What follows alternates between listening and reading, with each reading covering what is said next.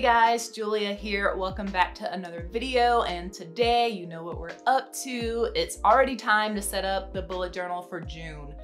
And believe it or not, this is the last setup in this journal, which is crazy. I'm gonna end up with 8 months in this thing, and we're gonna send her off with a bang. And June is my birthday month and the official kickoff to summer here in the Northern Hemisphere. And one more thing, this particular June is like the hype month for my partner's birthday in July. It's one of those big milestone birthdays, and I surprised him with a trip to Belize. So that pretty much brings us to the theme, little hint there.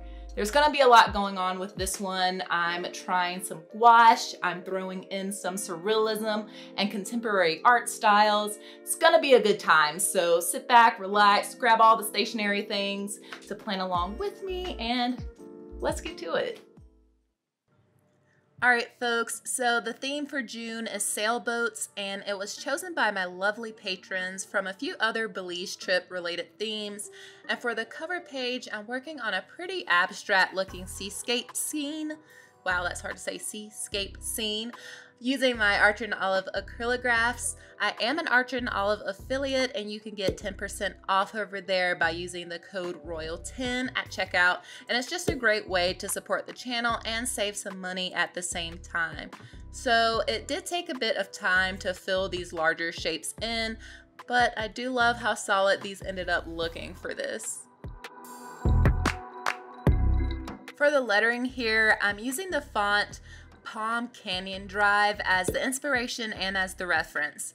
This particular font was inspired by retro matchbook covers, travel postcards, tiki bars, and old Hollywood. So I just thought that it matched the tropical vibe I was going for this. I'm also keeping the sailboat for this one pretty simple, and just like I did with the setting sun, I'm setting those elements above that first wave shape just to give it a bit more of a graphic look and to just have like some nice white space there. And of course, I'm adding in gratuitous amounts of unrealistic white highlights because that's the way I choose to live my life. A little bit too much paint came out there down on the bottom for that last one, but I'm gonna wait for that to dry and go back over it with the blue to patch it up. The quote is pretty quick and easy, again using that Palm Canyon Drive style lettering for the main word sail, but the quote is, yet another Deftones lyric, sorry not sorry, it is what it is at this point. They popped up in November, then again in March, so it's about that time again. The lyric is from a lovely song called Rosemary, and it goes, stay with me as we cross the empty skies, come sail with me. And yeah, matched up perfectly for the vibes, love it.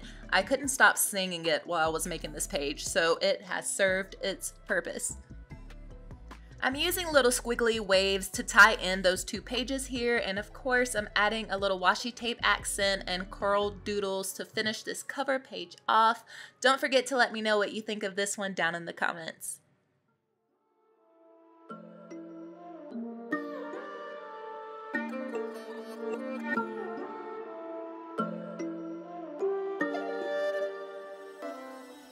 For the monthly spread, I'm going to start it off by writing in the month in that same lettering style as the cover spread, and not a big shocker here as far as layout. I'm sticking with my tried and true grid layout.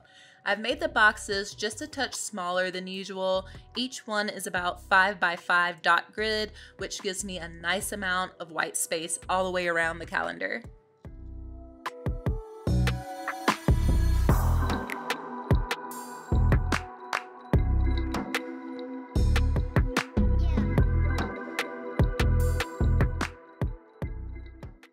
Once I have the bones all set up, I'm using these super cute, handy little number stickers from my Bujo buddy Kate to mark off each day. And after that, you know, it's time to get a little wild. And I'm gonna tape off the left side of the page, and I'm going in with some gouache. I just have white and blue here, and then I have 2 jars of water. One is for cleaning brushes, and the other is just for paint transparency. So I'm not gonna lie, I don't feel very qualified just yet to go into a lot of detail about what I'm doing here. I recently just took like a fantastic intro class on gouache by Jess Chung. I'll link that below. But this is only my second venture into gouache land. And yeah, just keep that in mind if I look or sound like I don't know what I'm doing. But in super basic terms, I'm laying down blocks of blue from light to dark and using mostly a clean brush with a little bit of water to blend out those sections. And as it's drying, I'm adding in those accent elements I'll be using throughout. But once we're in the clear, I'm sketching out where I want my little sailboats to go. These will be sort of an angled overhead view, so I don't have to really worry too much about detail here, but coloring them in, the acrylographs weren't working as well on top of the gouache because the acrylographs are water-based, so they were reactivating the gouache. So I used a lot of white with a little bit of burnt umber to get the color for the sails.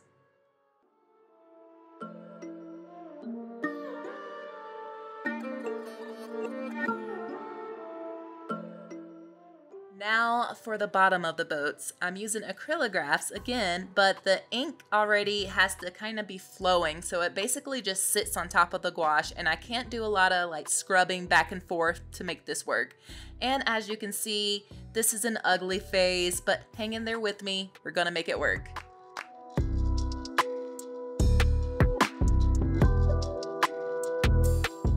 Okay, so for whatever reason, these Pentel brush sign pens worked like a charm on top of everything, so I used that for the outlines, used a darker blue acrylograph for the shadow under the boat, and then of course my cartoony highlights to make everything pop, pop, pop.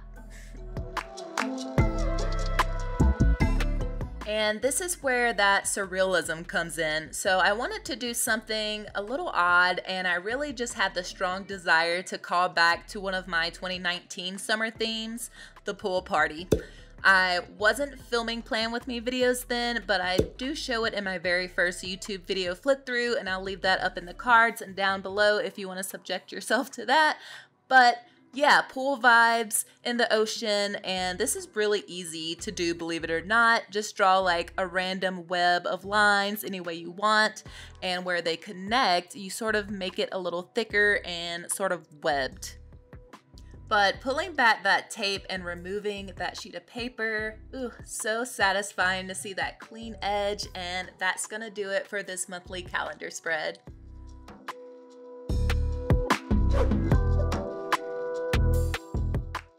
Okay, we're on to the habit tracker page, and here I'm combining techniques from the first two spreads.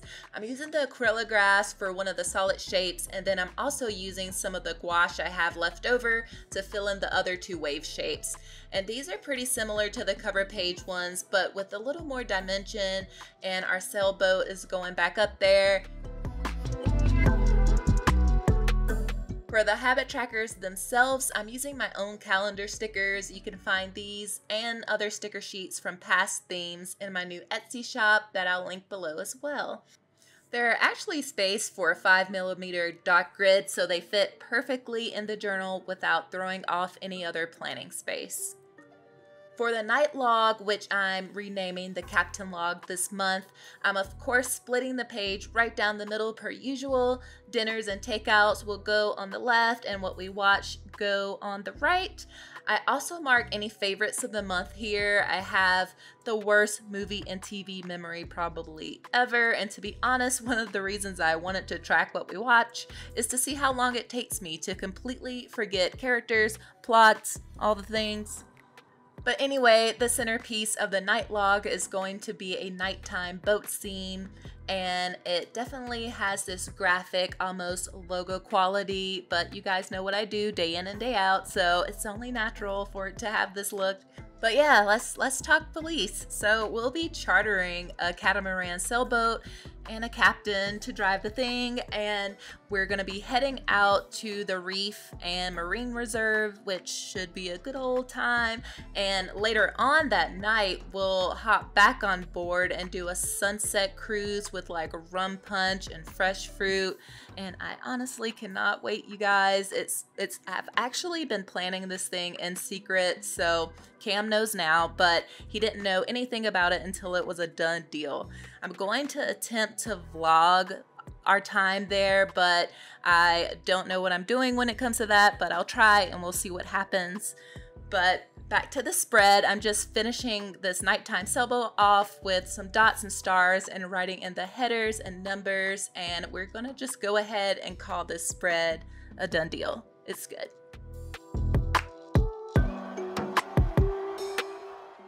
The next spread is the note spread, the brain dump spread, whatever you want to call it, but I'm also going to sneak in my focus check-in here.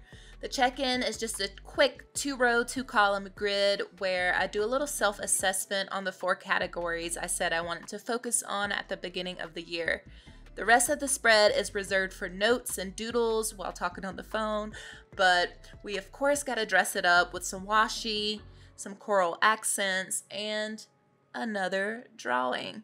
So this one is going to be done in a completely different style, mostly one color, and the idea is for it to look like one of those lino cut or wood cut pieces, which is a technique in printmaking.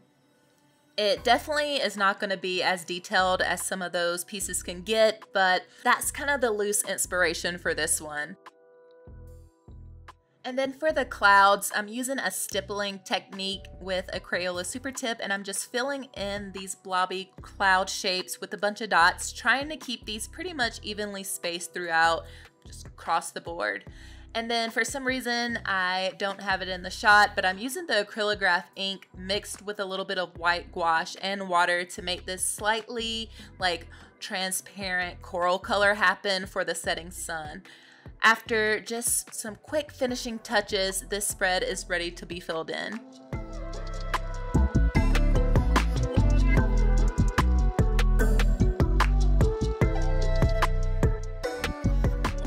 The final spread for this month, for this video, for quite possibly this journal.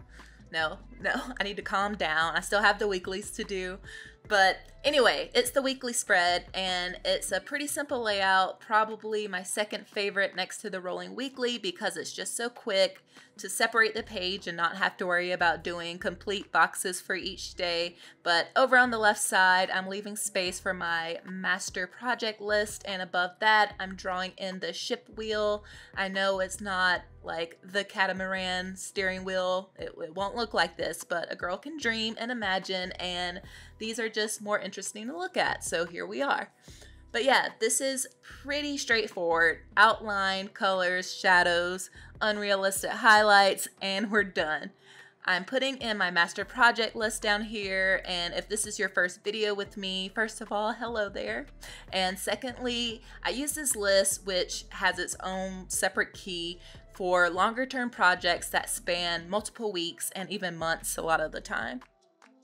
But now I'm reactivating that blue gouache with the spray bottle and using that for the headers, and after a little trial and error, I'm back to that Pentel brush pen for the numbers on top of the gouache.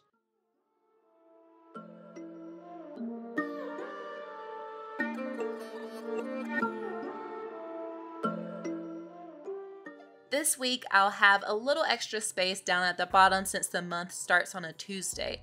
So I'm bringing back a little section I haven't used in quite a while. It's my side quest, and this is just a space for things that I'm not too pressed about, but would be kind of cool if I got them done sometime within the week. And yeah, for the doodle here, it's similar to the one on the last spread, but I actually remembered to show me mixing the acrylographs with the gouache and the water for that transparent effect.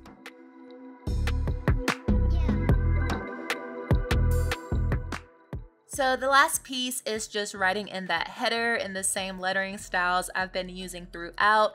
Add in some of those squigglies to keep everything consistent, and top this sucker off with those white highlights.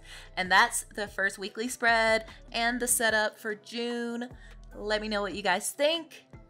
Thank you guys so much for checking out this month's setup. Remember to like the video if you enjoyed. Definitely helps me out. And subscribe to the channel if you want to keep hanging out. The Patreon kit for this month is super chill and makes recreation a breeze. There are color sheets, printables, calendars, and even stickers delivered to your door every month. Definitely check out that link down in the description if you're interested. Tiers start at just $2. But let's check out that flip through. Thank you guys again for watching. I'll be back with the reflection journal setup and then a whole new bullet journal setup very soon. So with that, I'll catch you in the next one.